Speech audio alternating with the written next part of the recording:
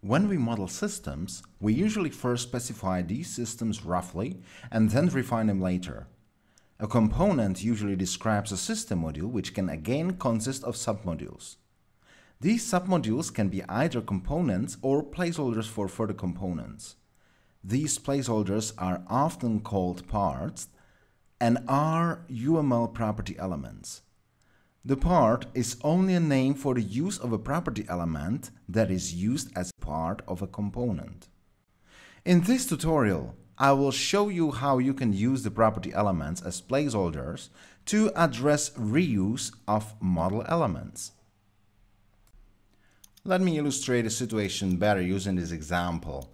I have created a component diagram where I created two components, auto and both having subcomponents representing a type of drive. So now I would like to change the auto into a hybrid. So I'm gonna drag and drop an electric motor onto the auto component and place it as a link. Oh, what happened? EA doesn't let me because I cannot have one element visualized more than 2 times on one diagram. How to get out of this situation? Well, since we focus on creation of a hybrid auto, we can just change the ownership of the electric motor by moving it using in the browser, moving it from both to auto, and then we can change the position of electric motor on the diagram. This can be also done easily by temporarily disabling the automatic nesting mechanism by pressing Alt key when moving the diagram object. Automatic nesting works as follows.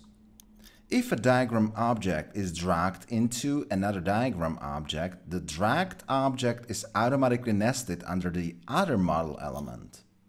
Please note that this works only if both model elements are under the same package. This feature can be also permanently disabled in the properties. Okay then, the hybrid has been resolved. But what if we want to create a boat having 2 combustion engines? Common sense tells you, why don't you create another diagram for a boat? Okay, let's do that. B-O-A-T, okay.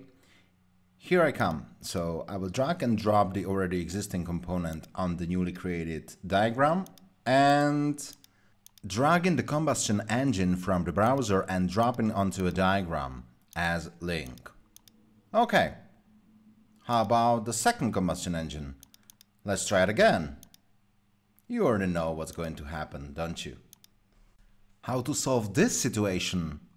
Well, we got 2 options. Option number 1 is that we will add multiplicity to the combustion engine to represent the amount of engines. In our case, number 2.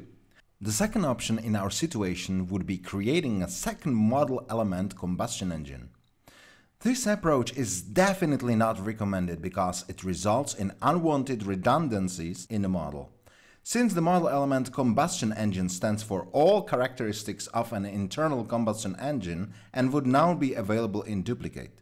Nesting of components into components is technically possible, but has the mentioned constraints. Now, let's try a slightly different and UML compliant approach.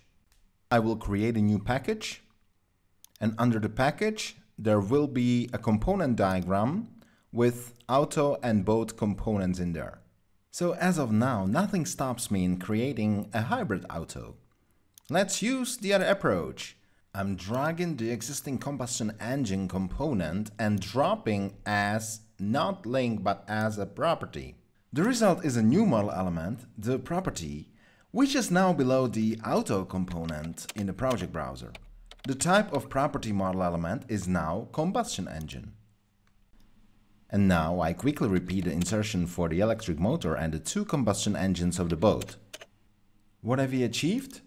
Since the property elements serve as placeholders for a concrete characteristic of the component that are set as type of property, it's obvious that reuse and multiple use of model elements are no longer a problem. I should note that the auto and boat components are seen as a representation of all cars and boats we build. Therefore, it's an abstraction of all cars and boats with different engines. We do not describe a specific car or boat. To describe a specific vehicle, we need to create an instance of the component. To describe a variant of a vehicle, we can insert the vehicle as a property in a diagram.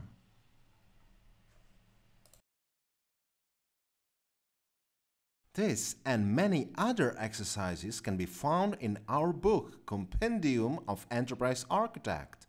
This paperback serves as the documentation and guide for UML with Enterprise Architect training, but is also excellent for self-study, delivered within Europe and worldwide.